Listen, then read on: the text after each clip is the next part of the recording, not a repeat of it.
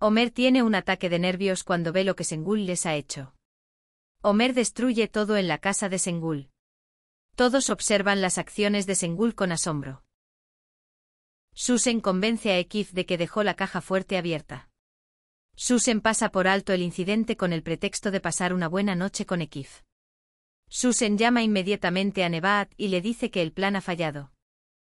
Mientras Aybike va a comprar pan, Orhan la ve. Orhan quiere hablar con Aybike. Aybike está muy enfadada con su padre. Orhan quiere ser el mismo de antes con Aybike. Aybike no permite que su padre se acerque. Veamos qué camino seguirá Orhan para reconciliarse con sus hijos. Mientras la familia Eren cena, Ömer se disculpa con la tía Sevgi por lo que hizo hoy. La tía Sevgi dice que a veces pasan esas cosas. La tía Sevgi dice que sería mejor que Ömer se disculpe con Sengul. Ömer va a la casa de Sengul para disculparse. Ömer se disculpa con Sengul por lo que hizo. Sengul no acepta la disculpa de Ömer. Sengul dice que nunca los perdonará por lo que hicieron. Ömer regresa a casa y dice que no acepta la disculpa de Sengul. Después de que Ömer se sienta a la mesa, se corta la electricidad. Ömer sale a ver qué pasó. Sengul cortó la electricidad y el agua de los niños. Parece que Sengul hará todo lo que esté a su alcance para vengarse de los niños. Orhan llega al restaurante después de ver a Aybike. Al ver a Orhan en ese estado, Gonul se enfada. Gonul le pregunta a Orhan qué pasó. Orhan admite que descuida mucho a sus hijos.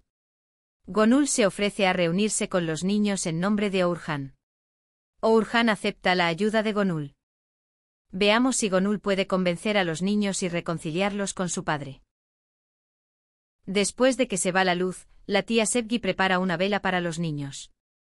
La tía Sevgi les cuenta a los niños sobre sus viejos tiempos. Aunque la tía Sevgi cuenta su verdadera historia, los niños no la conocen. Asiye y Ömer intentan sobrevivir en condiciones difíciles. Ahí es cuando viene la policía. Los niños no pueden entender lo que está pasando. La policía pregunta por Ömer y Asiye. Dice que Ömer y Asiye detuvieron por la fuerza a una anciana. La tía Sevgi le dice a la policía que está en casa voluntariamente. La policía le cree a la tía Sevgi y sale de la casa. Parece que Sengul elevará el nivel de venganza al siguiente nivel cada vez. Espero que Sengul no haga cosas peores para los niños. Gonul vuelve a llamar al agente de bienes raíces para que Sengul desaloje su casa.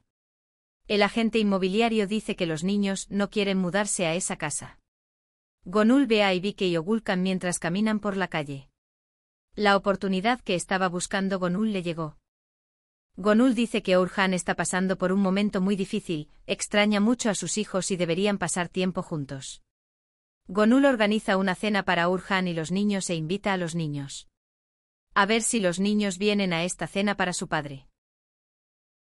Mientras Sengul habla por teléfono en la cocina, la tía Sevgi se cuela en la cocina. La tía Sevgi le dice a Sengul que no vuelva a tratar con niños. La tía Sevgi le dice a Sengul que si sigue tratando con niños, la lastimará. Sengul tiene mucho miedo. Mientras trata de reconciliar a Susan, Aybike y Asiye, ella está muy molesta porque causa peores resultados.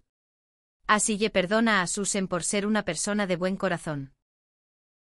Susan, Ayla y Nebahat hacen un nuevo plan después de su primer plan fallido. Las chicas son conscientes de que tienen que llevarse todos los documentos que tiene Akif. A ver cómo conseguirán la información y los documentos que tiene Akif.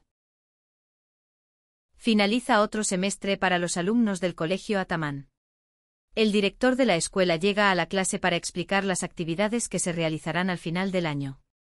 En otras palabras, los eventos de fin de año significan que la serie será el final de temporada. El director de la escuela dice que elegirán lo mejor de la escuela entre las actividades que se realizarán a fin de año. Es como el mejor amigo, el amigo más titit. Aybike, que tiene una mala relación con Asiye, se burla de Asiye. Hay una tensión entre Asiye y Aybike. Incluso Tolga y Emir están sorprendidos por la tensión entre Asiye y Aybike. Sengul acude al agente inmobiliario para pagar el alquiler de la casa. El agente inmobiliario le pide a Sengul que desaloje la casa. Sengul es consciente de que alguien está tratando con ella.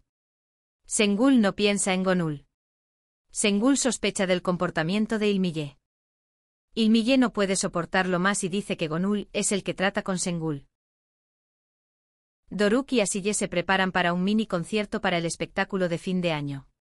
No hemos visto cantar a Doruk y Asiye en mucho tiempo. Mientras Asiye y Doruk están trabajando en la música, llega Berk. Cuando Berk ve a Asiye y Doruk juntos, menciona que él y Aybike no son tan cercanos como solían ser. Berk, Doruk y Asiye hablan sobre Aybike. Aybike los observa desde lejos.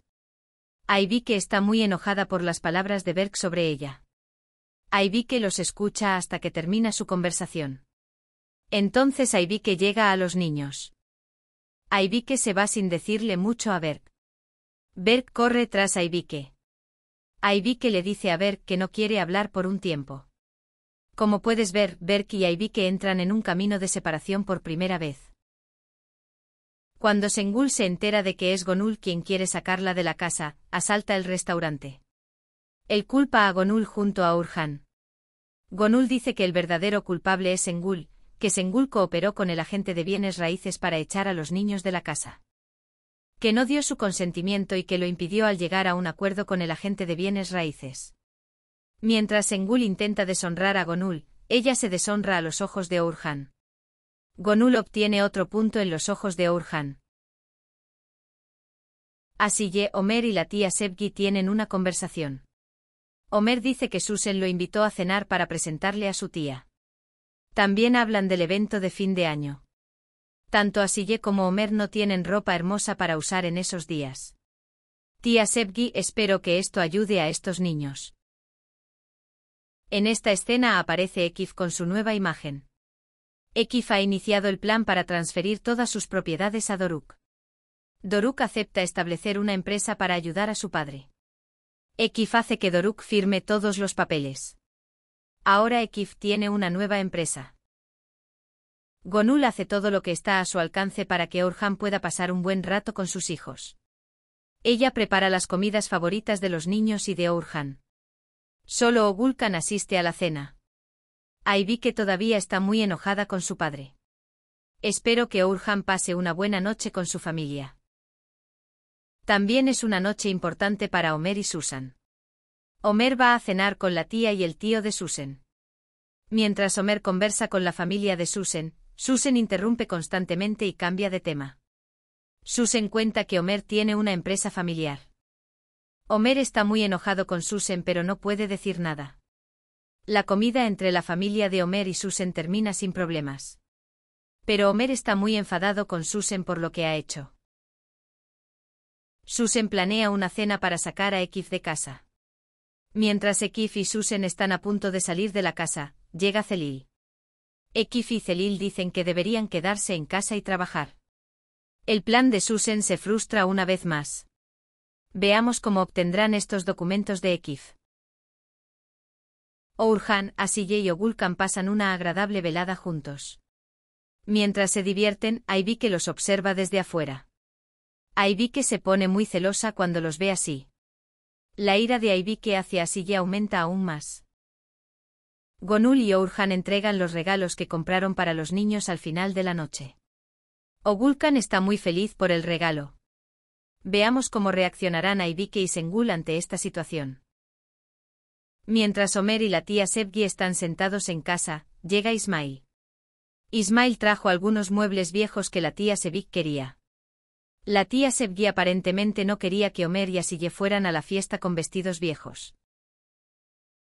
Ogulkan intenta entrar a la casa sin ser atrapado por Sengul. Ogulkan se vuelve torpe y se cuela en la habitación de Aybike.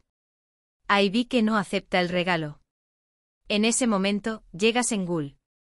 Sengul le quita la camiseta a Ogulkan. Sengul no permite que los niños reciban regalos. Llega el día del evento de la escuela. Mientras Ömer y Asiye están pensando en qué ponerse, la tía Sevgi dice que tiene ropa vieja en su bolso. Los niños se quitan la ropa.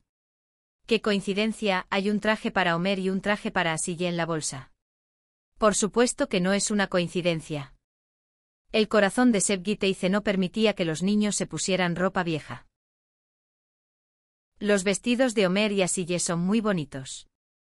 Los niños agradecen a Sebgiteise. Ömer y Asiye salen de casa para ir a la escuela. Aybike, que está en el jardín en ese momento, está muy celosa del atuendo de Asiye. Aybike se va a casa enojado. Aybike está muy molesta porque toda su ropa es vieja. Sengul no quiere que Aybike se moleste. Sengul va de compras a Aybike para comprarse un nuevo atuendo. Veamos cómo Aybike elegirá un vestido. Mientras Gonul y Orhan están sentados en el restaurante, Orhan le pregunta a Gonul por qué es tan útil. Gonul dice que quiere poseer todo lo que le pertenece, es decir, lo ama mucho. Orhan recibe una confesión de amor cuando menos lo espera. De hecho, Orhan no está vacío contra Gonul. A ver qué pasará ahora. Se realiza un pequeño concurso para seleccionar a los mejores de la escuela. Ömer y Asiye votan por el concurso. Cuando Ömer y Asiye están en el salón de clases, llega Aybike. Impresiona con su nuevo vestido en Aybike. El director de la escuela pide a los alumnos que formen un equipo para las actividades. Aybike se une al equipo de Tolga debido a su ira hacia Asiye y Ömer. Ogulkan, Aybike, Tolga, Emir y Ozge están en el mismo equipo. ¡Qué situación tan interesante! Incluso Emir está sorprendido por esta situación. Comienzan las actividades en el jardín de la escuela. El equipo de Aybike lucha contra el equipo de Asiye. El equipo de Aybike gana el juego. Hay muchas actividades para los estudiantes durante todo el día. Al final del día, Doruk y Asiye dan un excelente concierto. Todos en la escuela se divierten mucho. Excepto por una persona. Aybike. Aybike está muy descontento a pesar de ganar juegos. Aybike está muy triste porque tiene una pelea con Asiye. Está constantemente enojado con Asiye y celoso de ella. Mientras Asiye canta, se da cuenta de la infelicidad de Aybike. Cuando termina la canción, Asiye ve a Aybike saliendo del jardín y va tras Aybike. Aybike y Asiye comienzan a pelear en los pasillos de la escuela. Justo cuando entran en contacto, Aybike cae y golpea su cabeza contra el vidrio. Asiye no puede entender lo que está pasando. Los niños vienen justo después. Veamos si Aybike puede salir ileso de este incidente.